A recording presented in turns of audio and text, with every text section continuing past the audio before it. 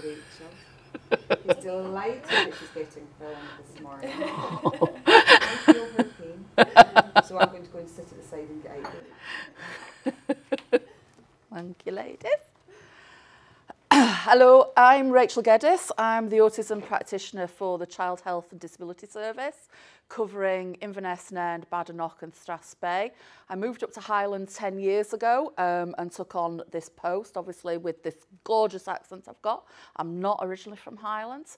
And then about 5-6 years ago, I took on coordinating the training team for autism across the whole of Highlands, but they only give me 1 day a week to do that, so it's a bit of a challenge. So I'm sort of running about all over the place and there's never enough time. I'm very, very used to standing up in front of a group and talking, but what I absolutely hate is being filmed.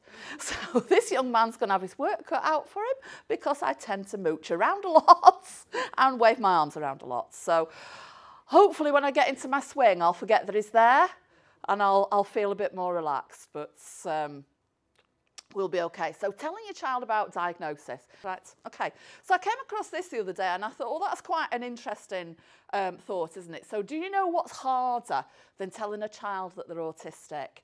And it's the not knowing that you are autistic. So for any of us, when something is happening in our lives and we know that something different is happening in our minds or in our bodies, it's the not knowing a lot of the time that creates huge anxiety. And that will go for anything that you come across in your life. It's the, you know, once you know what's happening, you can deal with it. If you don't know what's happening, it's really difficult to deal with it. So about 20 years ago, I suddenly became really, really ill. And I had a blood pressure of 220 over 180, which if anybody's medical knows that I was probably on the verge of having a stroke. And I was gaining 1/2 stone a week and I felt like death, really. And one of the things they tested me for was the thing that my father had died of. Yeah, so very, very scary. Once I finally got my diagnosis, it was, right, that's fine, I can deal with that. Yeah, I know what that is, I can look into it, I can research it, I can get to know what's happening. And for somebody who's on the autistic spectrum, knowing what is happening gives you power. So for anything that's happening in our lives, I always think that knowledge is power. If you know why you feel differently, it helps you to feel a lot more confidence. I also now at the sort of, I think I decided at about 40, when I learnt a lot more about other conditions around autism. I've worked in autism since 1990, but I started to learn a lot about dyspraxia, and I thought, you're quite clearly dyspraxic, Rachel. Yeah, so for 40 years, I'd had all these struggles with fine motor control and coordination and I can't catch a ball to save my life, walk into things, my handwriting's appalling. And when you look at the diagnostic criteria for dyspraxia, that is me. But I went through the whole of school thinking, you're not good enough, you can't do that, you can't do this, you can't do the other. And actually, would I have felt better knowing what was happening in my own body and my own mind? So I'm a big advocate of kids knowing what is happening. Another really interesting example I had a few years ago was I started working with a mum whose child was having lots and lots of issues. And mum will not mind me telling you this. I do have her permission to share this story, obviously not her name. But she'd had lots and lots of mental health problems. Had gone all through a life with different issues, different problems, different diagnoses. And when I got to know this woman, I thought, you're quite clearly autistic. So I sent her back to a psychiatrist and said, you know, please assess this lady. Highly, highly intelligent lady. And she did get a diagnosis of autism. And she said it was just so life-enhancing because she finally knew why she couldn't do the things that she couldn't do. She had an explanation of why she felt the way that she felt. And to her, that was absolutely life-changing. And she's managed to now figure out, well, that's okay. That I can't, you know, all these things she'd been beating herself up for years of I can't do that, why can't I do that, everybody else can do that. And when she realised that this is the reason why she couldn't do that, it was utterly life-enhancing for her. And she's been able to really get to grips with now what is going on in her head, what is feasible for her and what's not feasible for her. And she just feels like she's been given some real power around her own condition and has stopped beating herself up over the things she can and can't do. She now accepts what her own limitations are. So knowing what's happening for you is really important, because believe me, your kids know that they're different. Yeah, they know that something's going on that's not going on for Johnny, who sits next to me in class. They know that they're a little bit different, and feeling different is really, really scary and can create real anxiety. So knowing what's different about you can be really empowering, because then you can figure out, right, okay, this is why I'm different, this what is different about me, and now I know how to figure out what I can and can't do. And everybody around me can start to accept what I can and can't do. So it lowers anxiety. It gives you ownership of what's happening to you. Many years ago actually, one of the first cases I took on when I moved up here, the mum that I was working with said to me, I will never accept this diagnosis. And I said, that's absolutely the worst thing that you can do. Because if you accept that diagnosis, you learn everything you can possibly learn about that diagnosis, embrace it, work with it, really empower yourself, empower your child. You will come so much further than denying that diagnosis. And luckily I managed to get her on board. And it's about sort of accepting that this is who I am, and that's okay. It's okay to be autistic. There is nothing wrong with being autistic. For too many years it's been seen as a deficit, and it is not a deficit, it is a difference. And that's what we really need, the message to be given to our children, is there is not anything wrong with them. They are different, and it's okay to be different. So we need to focus on what they're good at, not what the struggles are, okay?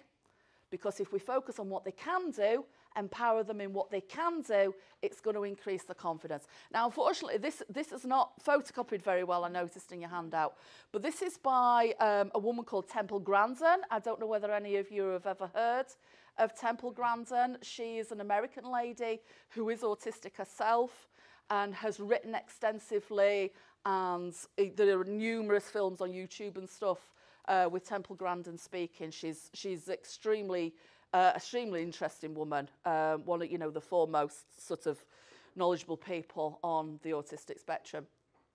So she says there needs to be a lot more emphasis on what the child can do instead of what the child can't do.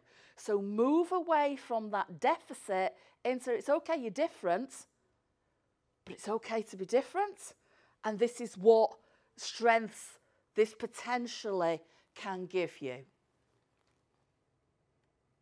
So autism through the years then. So I came across this the other day and I thought this is quite an interesting timeline, because this is pretty much my life. Okay, so I was born in 72 and these statistics start in 75, which is the year I started nursery. So I can vaguely remember 1970, vaguely. Yeah, I remember 76 more because it was really, really hot, and I had horrific eczema. So I remember the summer of 76, but so in 1975, 1 in 5,000 people were diagnosed as autistic. In 85, we'd got it to 2,500. In 95, it had gone up to 1 in 500. 2001, 1 in 250. 2004, 1 in 66. 166. 2007, it was 1 in 150. 2009, 1 in 110. 2012, 1 in 88. 2013, 1 in 50. And the most recent statistic I could find was 2018, because obviously we haven't got them for 2019 yet, is that 1 child in 59 will be diagnosed as having autism. So if I think back about my timeline, in 1990, I started my original training as a learning disability nurse. And at that point in time, the majority of people who were being diagnosed as autistic also had a learning disability. Okay, so those were the classically autistic people with a learning disability and quite complex needs. Okay, that's what we recognised as autism being. That isn't the case. We've learnt so much over the last 30 years about what autism really is. And, you know, there's only, I think it's something like 44% of people on the autistic spectrum have a learning disability. The others don't, yeah? So the majority of people on the autistic spectrum do not have a learning disability. They are, you know, academically able, sometimes academically very, very able, you know, above and beyond what I'm ever going to aspire to. So it's an interesting statistic because it makes you think that, you know, if you think about your child's primary school, you know, if I think about my child's primary school, there are 100 kids in that school, which means that in probability, there's probably going to be 2 kids in that primary school who are autistic, yeah? I can tell you there's at least 6 kids in my kids' primary school who are autistic. So, because I know that primary school very, very well, spend a lot of time there as a parent, not as a professional. I know every autistic kid in our village, because mums go, Rachel, could you just? Because I live in a small community. So knowing that you're not alone is also a really big thing. I think having what I call a tribe, anything that's happening in your life, if you've got a tribe and know that actually I'm not the only person with this, can also be really, really empowering. I think the statistics are probably not as up to date as they should be because I meet loads and loads of adults who've been misdiagnosed over the years and don't have the autistic diagnosis, they have something else. My friend's dad was actually diagnosed as autistic at 64. Okay, so there's been a lot of people missed. If I think back to when I was at school in the 70s, I could tell you who the autistic kids in my class were. Yeah, but they didn't have a diagnosis because we didn't have the level of knowledge and understanding that we have now. So have the numbers gone up? Probably not. We're just a lot more aware now of how different the autistic spectrum is for each and every person. So there is no such thing as an autistic person. Everybody's autism is completely different to the next person's autism, but there will be similarities within those people. And we'll come back to that in a little bit more detail later. So, what we need, the messages we need to be given. You're a child first. You are not an autistic child. You are a child with autism. Yeah, I am an adult with dyspraxia. I've not been diagnosed, but quite a few of my friends are OTs who do the dyspraxia diagnosis. They're all going, yeah. Yeah. So, do I need a diagnosis? No, I don't, because I figured out ways that I can do it. So autism is a part of who you are. It's not the whole of who you are. It is a part of who you are. And we need to embrace difference. It's okay to be different. It's okay to not be exactly the same as Fred, who you sit next to in school. That's all right. But I think we get into a bit of like a sheep mentality where we're all supposed to be the same. We're all supposed to aspire to be the same and dress the same and look the same and follow the same paths. And, you know, we don't, do we? In all of us, there are differences. There might be some things that some people in here would agree with me that those are good things. There might be other things that I think are good things that you think, what on earth? No, she's a bit weird. Yeah. Yeah. We were talking in a meeting yesterday about hair colour because a couple of the ladies had given up dyeing their hair. And I was just like, never, never, ever, ever. I will be purple till I die. Yeah. So it's all right to be unique. Who wants to be Normal. Is there any such thing as normal? There isn't. We're all incredibly different. So when do you tell your child that they're autistic? It's a bit like saying, how long is a piece of string? When do you tell your child that they're autistic? One child might be ready to know at 7. One child might be ready to know at 5. One child might be ready to know by 11. It's all dependent on your child and what sort of questions they're starting to ask, what sort of differences are they noticing in themselves. Is that causing anxiety? Could we lower some of that anxiety by saying to them, do you know what? Yes, you are different. And that's okay. It's okay to be different. And this is why you're different. But this is why this is really important for you to know. So it's dependent on your child's level of maturity, how curious they are at that time, because some kids are incredibly curious and some kids are not. How you think they'll cope if they're in a particularly good patch or a bad patch at the moment. Is this something that we want to wait a little while before we tell them, or is it something that we think will really help at this time? And obviously, what is their level of cognitive ability? Because if the child has a learning disability, then it becomes more tricky to be able to tell them about their diagnosis. It's not impossible, it's just a bit trickier. Okay, so tips for talking to your child. You need to choose a time when your child's at the most calm and most receptive. Don't blurt it out when they're having a bit of a moment and are very distressed. I often think like it's quite good to sort of start dropping a few seeds. So things start to germinate and they start to think for themselves. You know, it might be a word you want to use around the house a little bit more.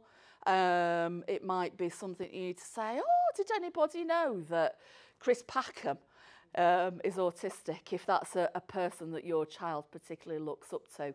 If you've got a child who's really tech savvy, oh, people reckon that Bill Gates was probably autistic, and Steve Jobs. So it's sort of dropping little hints sometimes can help. You need to pick a space where there are a few distractions. Obviously, it needs to be a calm, quiet situation. You've got rid of the rest of the kids or the dog or the hamster or whatever it might be, and there's just you and that child. What you really need to make sure of is that the person that's doing the talking knows their stuff, is confident with it, and is positive about it. Because if this is the first message that your child hears, it needs to be a very positive, very proactive, this is absolutely fine. Yeah? It's okay to be autistic. This is not a bad thing. It's not a deficit. It's a difference. So the person doing the talking needs to be really clued up and really confident that they know what they're talking about. Because for 99.9% of the autistic population, they're going to ask you 26,000 questions. So you'll need to be ready with 26,000 answers. And if you don't know the answers to them, don't say, I don't know, just say, I'm going to find that one out for you. Yeah? So they need to be positive to be delivering that information. And you need to have done your homework. Return to your child's assessment and things that they may have asked or been asked. So for every child who's got that diagnosis, at some point they've been in a room with a speech and language therapist, with a paediatrician, who's asked them certain questions. They've maybe been here, you know, so it could start with, do you remember when we went to? Yeah, do you remember the lady that played with you? Yeah, you know, what do you think that lady was thinking? What questions did that lady ask you? Yeah, was there anything that popped into your head at that time? You know, how is this process going to go through? Make sure that any information you give them is right for their age. Don't bamboozle them with science. Don't give them too many big words and issues that are going to be difficult for them to understand at that time. You know, sometimes we use huge words like neurotypical. Yeah, does it really mean anything? No, it's just a word that we all use, yeah? So you might want to use average instead, yeah? Person who's not autistic, yeah?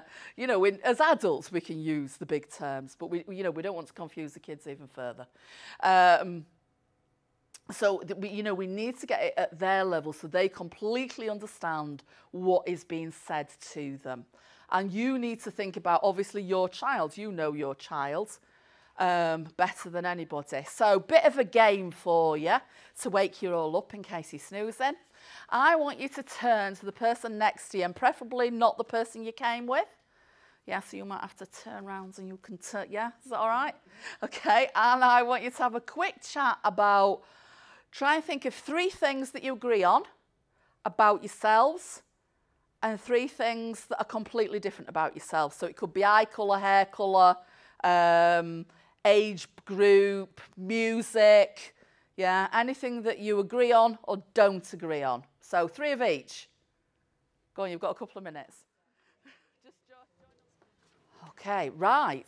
Who's willing to speak to me? I can see it, tumbleweed going across. Ulrika, I'm pricking on you because I know you. Right.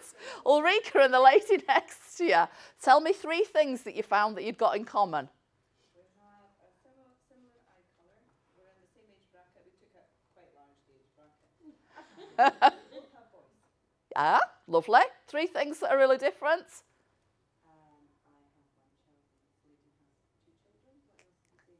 She wears glasses and I don't. And she was on time and I was late. Excellent. So is there any such thing as normal, average? We're all different, aren't we? We're all completely different. Did anybody find anything that was wildly different between them? There was more similarities than Difference? Yeah? That's interesting. Yeah? I think maybe we're looking for more similarities. Okay, but then in your little group, 2 of you wear glasses and 1 of you doesn't. Yeah. 1 of you is blonde, the other 2 are brown. That's what we found, that there was 2 in 1, 2 in 1, 2 in 1. Yeah. You're obviously different nationality. Not so exactly, because she married from the Polish. So you found something quite interesting there then. Yeah, there is a similarity. So when we get talking to people, we might look at somebody and think, you've got nothing in common with me at all. But actually, when you get talking to them, they might have loads of similarities to you. Or you might look at somebody and think, oh, I think I'll get on with you. Yeah, you look like my sort of person. And then actually, when you get to know them, you think, nah, you're really not my sort of person. And that's okay, we're all different. So this is a nice little game just to play in your families, to start to think about things that are the same about us, things that are different. So you're just starting to introduce the topic of that we're not all the same. Yeah, so this is just like a nice game for the car or a nice game for the dinner table where you're saying, right, oh, right, who in our family's got brown hair? Who in our family has got blue eyes? In my family, we've all got brown eyes, apart from my daughter who's got blue eyes, but she gets them from my mum. Yeah, so it's thinking about what's come down from other members of the family. Who do you look like? Who do you not look like? It's just a game to start to introduce something that's a bit different. And then you can start to think about, okay, well, who in our family is really good at whatever it might be? Who in our family really likes? Yeah, so you're not then just thinking about bodily appearance difference, you're thinking about things that are different within our family. Like my brother-in-law climbs mountains. There's no way my husband's ever going to climb a mountain. It's just not on his agenda. Yeah, so although they're brothers, they think very, very differently about things, but they both ride motorbikes. Yeah, so they've got some differences, some similarities. My brother-in-law loves to ski. Again, that is my husband's idea of a nightmare. Okay, so there are differences and similarities, things that we're good at, things that we're not good at. Miraculously, both my children are superb badminton players. I'm dyspraxic. And I've got an alternating squint. So I'm just, yeah, where's the shuttlecock coming? Yes, not a hope. Okay, I can play a very basic game. They've very quickly overtaken me in their level of skill. So it's thinking about what we're good at, what we're not good at.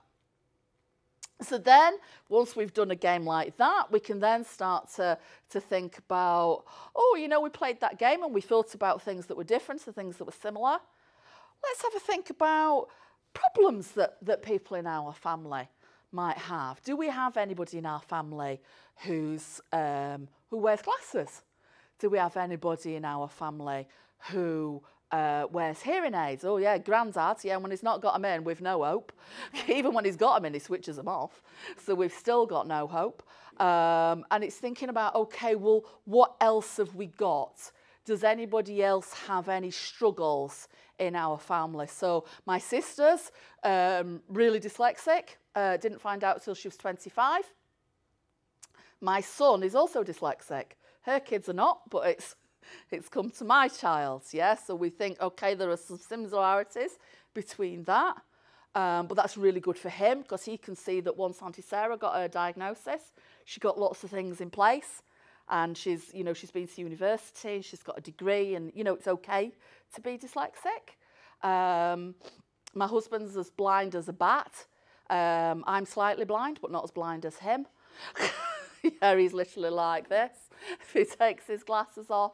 And it's thinking about, you know, I'm asthmatic. I've got really bad hay fever. What else? Yeah, I'm a bit blind. But all right, definitely more eccentric than my husband. He's quite sensible in comparison. And it's sort of thinking about, right, who do we know? Who do we know that's got something different, that's something that they need some help with? Yeah, and starting to identify people that we know that need a little bit of extra help because of something that's different about them. So you're starting to introduce the fact that actually being different is okay. It's not a problem, because for everything, there's things that we can do to help that person. So you're starting to just plant those seeds of difference. And then thinking about people in your family, your school, community, who've maybe got more significant needs. You know, do you know somebody who's a wheelchair user? Do you know somebody who's profoundly deaf? So in my kids' school, I say there's at least half a dozen of them with autism. There's probably about 10 of them with dyslexia. There's a couple with dyspraxia.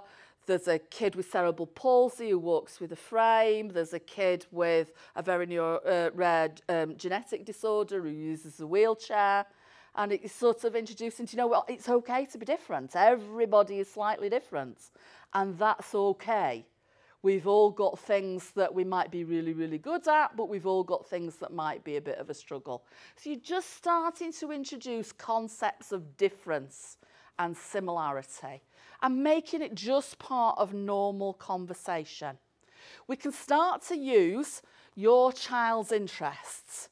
So if your child's got a specialist interest, work with that interest. Lots of people call these things obsessions.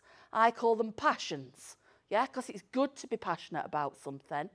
Yeah, if I had a hobby, people would say I was passionate about it. If I had autism and had a hobby, they'd say I were obsessed with it.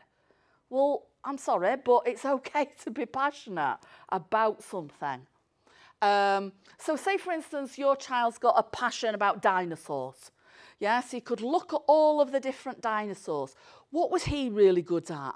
What were his struggles? What were his strengths? How did he work differently to him? Yeah, what were the things? And anything, you know, they might be into trains. Yeah, so why is that train different to that train? What are his strengths? What are his struggles? What can he do that he can't do?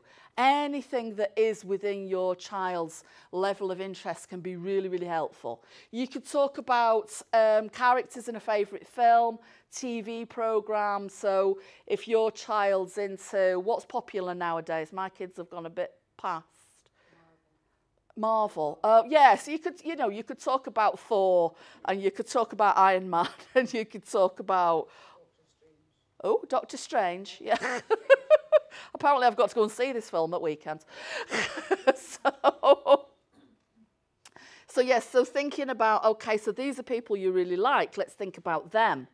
What have they got? What are their issues? And starting to just introduce that it's okay to be different. It's not a deficit, it's a difference. I hate that word. Yeah. Is anybody sort of going back a few years? We used to have the triad of impairments.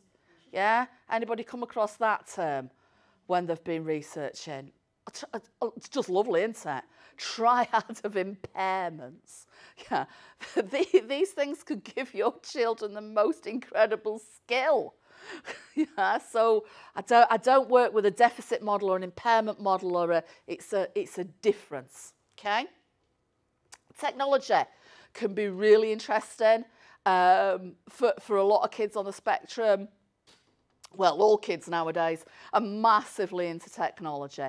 We grew up without mobile phones and computers. And, I can remember the first computer coming into my house. I was 26, and it sat in the corner of my dining room because I didn't dare switch it on. And it sat there for probably about 6 months before I plucked up the courage. It was my father-in-law's cast-off. Yeah. Whereas the young people in the room are probably rolling their eyes at me now, thinking, woo, that's a bit weird. I'm doing a master's degree at the moment. And do you know how easy it is to study in 2019? Yeah, it's ridiculously easy. Like you download an article, and then within that article you can click on the other links to it and it brings them up. I used to have to sit at library for hours on end, trawling through paper and books. It's a different world that we live in, okay? But it's a world that our children tend to know quite well, so using technology can be quite interesting. So I'm going to give you one of my little analogies to work with, because this might work for your child. Right, what's that? It's an iPhone. Okay, what can I do with an iPhone? Everything. Yeah. Go on then, give me a list of what I can do with that iPhone. Yep.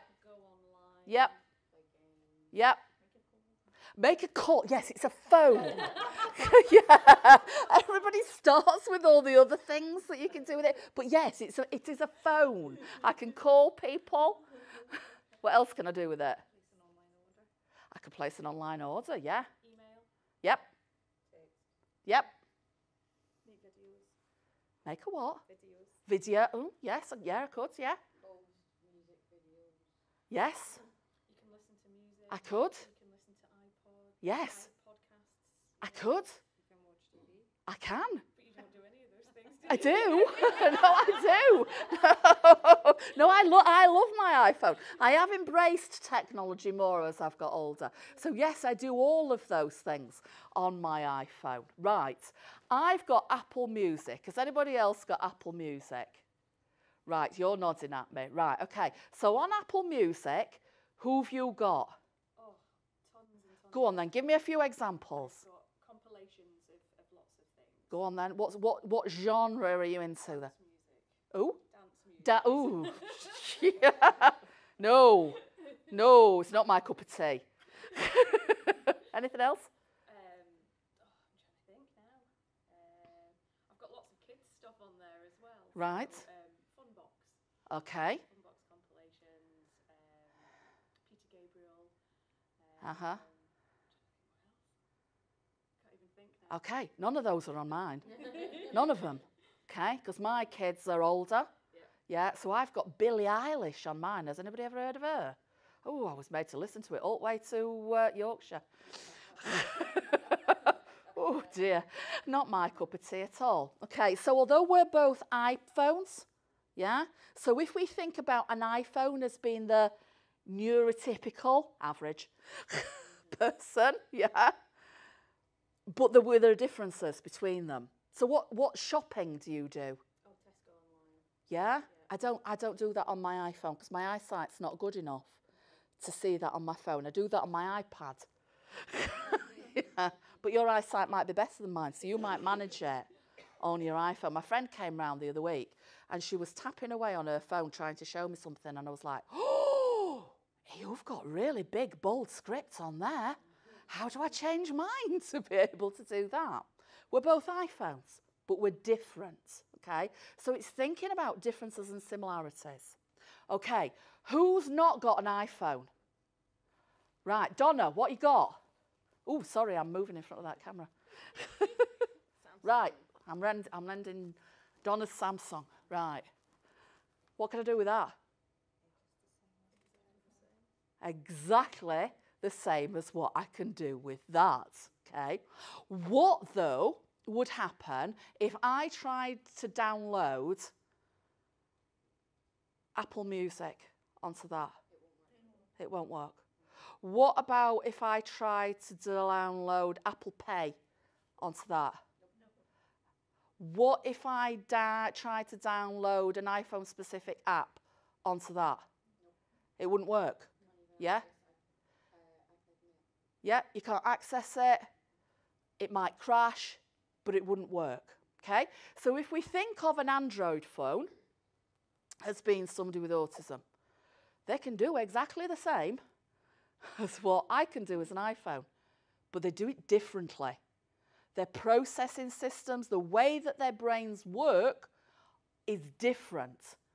It's not wrong, it's not bad, it's not deficit, it's different.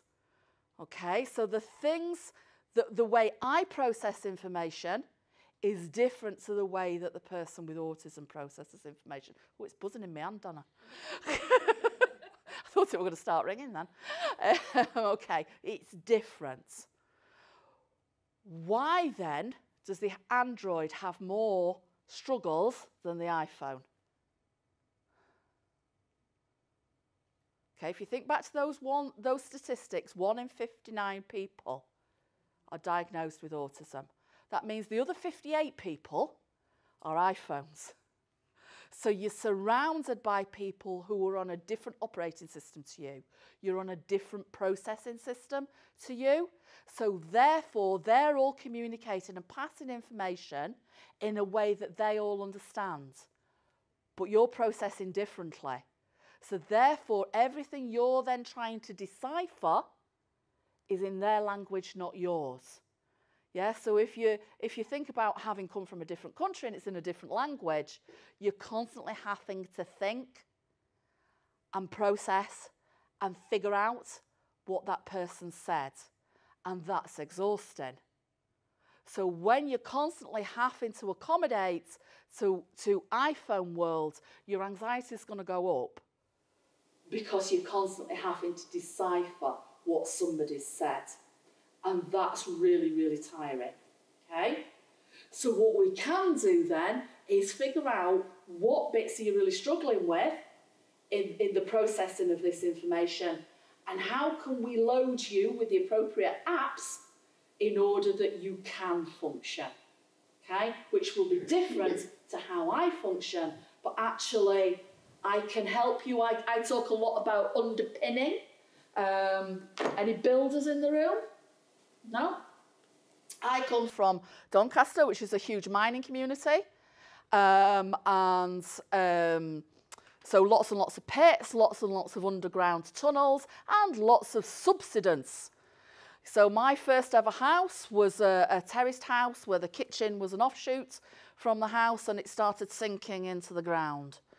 Yeah, so I'd got huge cracks in my walls, and the back end of the house was literally sinking into the concrete of the background. So I needed underpinning. I needed firmer foundations. And when I've got firmer foundations, I can start to be able to cope. If my foundations are not strong enough, then I will have huge anxiety, which I did when my house was falling into the ground. Yeah? But once I'd been underpinned, the anxiety lowers. So if we think about this into the processing systems of people on the autistic spectrum, if we can help them by underpinning them and helping them to understand the things that they don't understand, then we can make life much easier. So to give you an example of that, a child in a primary school will go into primary school and they will figure out what the social rules are just by being in the class and by being in the playground and playing with older children. They will figure out what's okay and what's not okay, what you can get away with, what you can't get away with. And then they will adapt their behaviour accordingly. The child on the autistic spectrum part of the diagnosis, so they'll pick up some of it, but not all of it. They might misinterpret what you can and can't do. That then creates anxiety because I don't know what I'm doing. And then that can lead to some behavioural issues because it's all very confusing. Okay? However, if we then go back to that issue and say, do you know what, that's okay. That didn't go quite right for you. Let's write a social story about that, to think about what we're going to do differently if that happens in the future. And this is why people do what they do. Yeah? You've loaded a different app, you've done some underpinning, and then they feel safer going into that environment. Say, for instance, you've got a child with a sensory problem who, again, which is part of the diagnostic criteria. If they hate really loud noises or big crowds, it's thinking about how am I going to help them to deal with that particular issue. And again, you're putting things in place to alleviate some of that anxiety. So if, you know, nobody in their right mind would want to be in Tesco's on a Saturday afternoon. So it's thinking about when would I go at a different time, when will be manageable. Do I even need to go to Tesco's? Could I do an online order? Yeah, I don't need to set a foot in the place, really, do I? So actually, if that is something that is massively overwhelming for me or my child and leads to great anxiety for my child, is it something I need to do? If I do, I'll figure out a way around it to make it easier. If I don't, I'll just shelve it. Okay, because I don't need to know. So using technology as an analogy works for some kids. Boys particularly tend to like that one. You can use Xbox and PS4 or whatever sort of gadgets that they're into. It could be an iPad versus something else technological. I should use technology as my analogies because I think I'm very untechnical. Okay. The other one that I've been starting to think about just recently is a Lego analogy. So I'm just going to have to move this table, so bear with me a minute so I can show you this one. Thank you, ladies.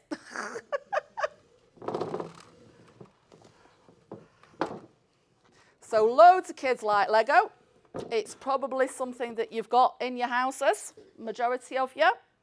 And it's thinking about explaining autism in a different way. Okay, so if we think about a neurotypical person, they're a pretty average square white brick. Okay, but there are differences. Okay, so I've got some even flatter ones. I've got some nice triangular ones that's only got two things in it and one on the top. So although we're all sort of coming out of the same bowl and we're all the same colour and we're all Lego, we are all slightly different, okay? If you're good with Lego, you might want to build a white person. Obviously, I'm not going to attempt to build a person in Lego with all of you lot watching me. Okay, so for today, we'll be having a wall. Okay. So, and then it's starting to think about, okay, if you have autism, you have got differences in 4 areas of functioning. So the 4 areas of functioning where the differences are, I have got you a really good handout on this that gives you loads of examples, but I'm not giving it to you yet because then you'll know what I'm going to say and then it'll not be anywhere near as interesting. Okay, but don't worry, you don't have to take tons of notes. I've written them all down for you and I've got the iPhone one for you as well. Okay, so I've got a white wall because we're a child first. I'm a child first. I am not an autistic child, I am a child with autism. The 4 different categories of autism are social communication, Okay, so for this process, social communication is going to be blue. Okay, so I'm then going to start adding blue bricks to my wall, because if I'm autistic, I've got a social communication difference. Okay, so I'm starting to add, it becomes a much more interesting model. It's much less boring. I can't get it to actually click on, but there you go. Right, here we go. Right, okay. Now, depending on the level of my social interaction issues, I might have tons of blue bricks in that wall. So say, for instance, I'm a non-verbal child on the autistic spectrum. I've got quite a significant issue with my social communication. So I'm going to put tons and tons of blue bricks into my wall. Yeah, does that make sense? Okay. If I'm a very verbal child, but I don't understand social rules, so I get things wrong in the playgrounds. If I'm a child that never ever stops talking, over and above what is socially appropriate, I've still got some social communication differences. I know one of the kids in school with my kids, his mum's a friend of mine, he has got absolutely no filter whatsoever, so if he thinks it, he says it. Okay, so he says some quite inappropriate stuff to you. He's not meaning to be, he's not meaning to be rude, he's not meaning to be nasty, he just says it and he sees it. So we might see it and think it, but we wouldn't say it. He's going to say it. Okay, so I might see somebody who's had a different haircut and think, whoa, that's not so good, is it? Yeah, but I've got the filter, I've got the ability to not say that. Okay, he would just say to you, dodgy haircut. Yeah. It was said to me a few years ago, he went, have you got a baby in that tummy, Rach? I went, nah, I'm just fat, Craig. And he was like, all right. Yeah, because it wasn't meaning to be, everybody else in the room went, and I was just like, it's fine. He's not doing it to be rude. He's just saying what he sees, yeah? So depending on how many communication issues you've got, you might have different levels of blue brick, okay? You're going to have some interaction difficulties. You're going to struggle with things like, and again, I've wrote you a big list of examples. You're going to struggle with things like eye contact, reading facial expressions, understanding what gesture means, understanding sarcasm, humour are probably going to be things that you struggle with. Yeah, so you're going to have some green bricks in there. So you're making this wall much more interesting than it was to start with, because you've got some differences to the plain neurotypical white wall. You've got differences in there, and that's okay, because it's okay to be different, okay? Depending on the level of your need within those will depend how many of the green bricks you've got, okay? You're also going to have issues with needing a routine, having things quite structured, knowing what's happening in your life, okay? And again, I've got your big list of examples, because some will apply to your child and some won't. Yeah, so it's quite an interesting thing is to sort of get a list down of what you know your child struggles with, and some things that you know they definitely don't struggle with, and just sort of saying, well, does that apply to you? Or does that not apply to you? You don't have a problem with that, do you? And there might be things that you think are a problem that they don't think are a problem. Yeah, because it's all to do. So we're adding more bricks from the grey bowl into the diagnosis. And that's okay. Some of them are different shapes as well. So it's turning into a really interesting wall full of differences. But remember, difference is not bad. Difference is difference. It's okay to be different, okay? The fourth diagnostic criteria, which came into what used to be the triad of impairments, changed, the diagnostic criteria changed in 2013, and it now also includes sensory processing difficulties. Now, we always knew that people with autism had sensory processing difficulties. I could have told you that from 1990. But we're much more aware of it now. It's you know, sort of a bigger topic, a hotter topic, something that we're wanting to sort of give more input to children with, because we realise how much that really impacts on that child's difference.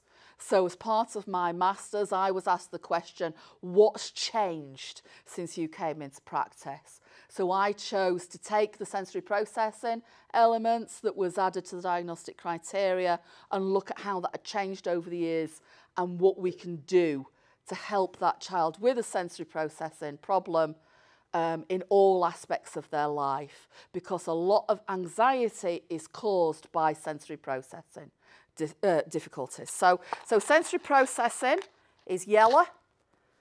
Okay, so we're starting to add some sensory processing difficulties to our model. Okay, so then we're adding in some yellow. So your child might have only a tiny bit of sensory processing problem. So you might just add a tiny brick, but the other children can have real significant difficulties with sensory processing. The resource that I wrote for my masters is on our website. So it's a booklet called Frazzled Fred's Guide to the Sensory World of Autism. It's dead easy to read, because as you'll have noticed today, I don't talk in big highfalutin words. So I write in the same way, so it is really, really easy to read, because I don't like complicated stuff. So I'm breaking this model all over the place here, because I'm conscious there's a camera on me. Okay, so yellow, I've added in sensory processing. Okay, so yeah, have I got all my colours now? Right, okay, so this is the person with autism. It's a much more interesting wall than the boring white wall, and it's a bit more complex, but that's all right, okay, because it's okay to be different. There are also some other things that are linked to autism that you might want to add in, okay? So lots of kids on the autistic spectrum have what we call anxiety issues, right? I have a bit of a bugbear. I have lots of bugbears, but one of my bugbears is people saying that people with autism have got mental health issues. People with autism do not have mental health issues. They have autism. Autism can create some anxiety and processing difficulties due to the autism. Yeah? It's not a mental health problem. It is autism. Okay? Some kids, yeah, do end up with what we call a dual diagnosis, where yes, they have got a mental health problem as well as, but for the majority of people with autism, it is their autism that creates the anxiety. So all of these four facets, if we're not underpinning and we're not meeting the needs of that person, might lead to anxiety. Okay, so then we would add in some anxiety bricks, okay? And I've deliberately done them red because it's like a danger. Yeah, because anxiety is a horrible thing to deal with, okay? And that anxiety will look different for each different person. So you're never going to have a wall that's the same as the next wall, because your child might have lots of blue bricks, but your child might have not so many blue bricks, but lots of green bricks. Your child might have lots of yellow bricks, but your child might not. Yes, so everybody is different. There's this, an old say, I think it was Temple Grandin that said this as well. If you've met somebody with autism, you've met somebody with autism. Yeah, you've met one person with autism, because autism is different for every single child and adult, obviously, because it carries on into adulthood, okay? We also, we have some other issues with autism, that autism sometimes comes along with other problems, differences. So a lot of children on the autistic spectrum also have ADHD. Yeah, so ADHD is a totally separate condition, but there are a huge amount of correlations between the two conditions. my master's bit at the moment is looking at that. So watch this space. There will be a presentation on ADHD, autism and anxiety coming up to a place near you later this year. I'll just do a bit of a selling. Yeah. So we're running a pilot at the moment and it's going very well.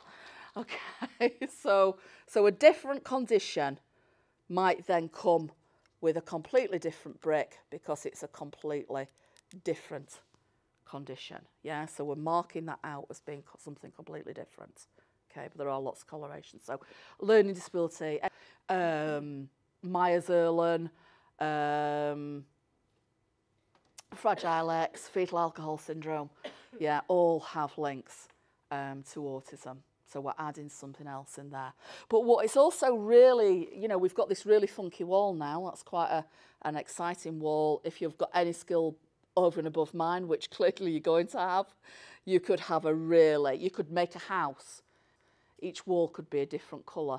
The roof could be a different colour. You could make a person. You could make a unicorn. Yeah, whatever is meaningful to your child, you could make out of the different coloured bricks. And as we're doing that, because we're doing a play activity, and a play activity is quite fun, when we're playing, we're also tend to be side to side to the child, rather than face onto the child. And we're just sort of saying, oh, is that something that you find a bit of a struggle? Do you? All right, well, we'll add, yeah, we need an extra green brick for that then. Where are you going to put your green brick? Okay, and then it might be something that sits up on a shelf and you might go back to it 6 months later and say, do you know what? You've done brilliant with so-and-so. I think we're going to take that one off.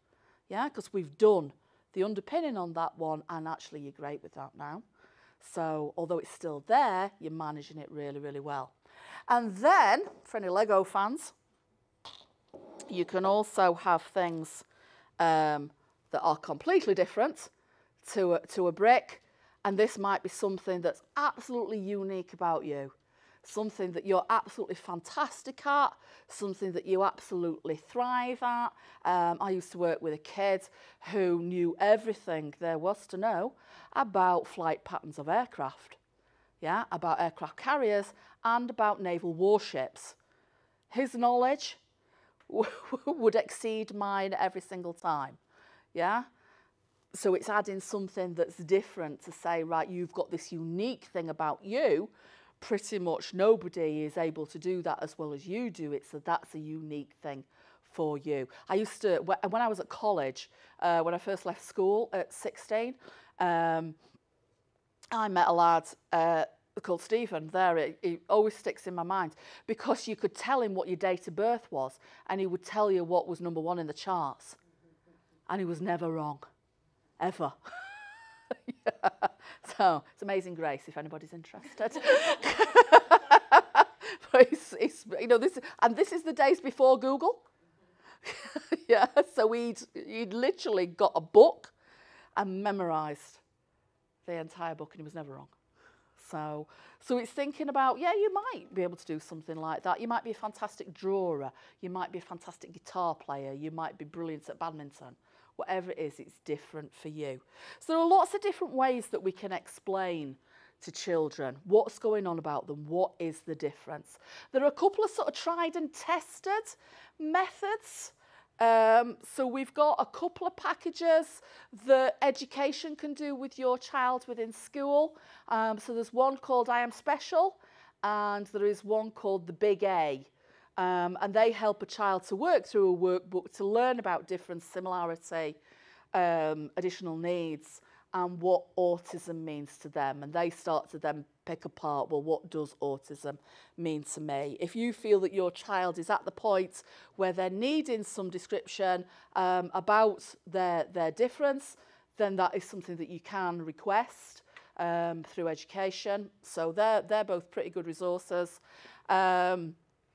One I found last week, which I really, really like, it's on my desk, I'll nip up and get it when we've finished, is a book called My Autism Book by a lady called Gloria Duravilla. That's quite a good one. There's one in our library that says All Cats Have Autism. If you've got a kid who's really into cats, it's quite a fun book to read. So it's different for each person, but it's quite funny. I quite like it. And then there's another great resource called the ASD and Me Picture Book by Joel Shull. Joel Shull is an American psychologist who writes tons of stuff about autism, very, very easy to understand and work with, and his books are great. Again, our lovely Alison, who manages the library, has got all those resources in the library. So there are tons of stuff that you can... There's stuff on your tables. I've just put a selection of books there. So if you want to borrow anything today, you can see Fiona at reception. She'll be able to help you. Yeah, the other guy I really, really love is this guy. I don't know anybody... Ooh, sorry. Has anybody ever read these books? He's an American psychologist as well, called Bill Nasson. His stuff is really, really easy to read. Really simple, really positive, really proactive. If anybody's on Facebook, there is a Facebook page called the Autism Discussion Page. That's his page. Again, there's a little snippet every day that just aids your understanding, because if you are, you know, a parent of a child with autism, you do need to embrace it. You do need to learn as much as you can feasibly learn about it, because that will be the best way that you can support your child. And then you can start drip feeding little snippets of information to your child. Did you know that? Yeah. Or you know, sat watching Country File on a Saturday night. Oh, Chris Packham's got Asperger's syndrome, hasn't he? Yeah, incredible guy. Did anybody watch his documentary? It's fantastic. If you didn't, try and get it on iPlayer. It's really, really good. He talks about his journey and about his diagnosis. It's really interesting. There are tons of famous people.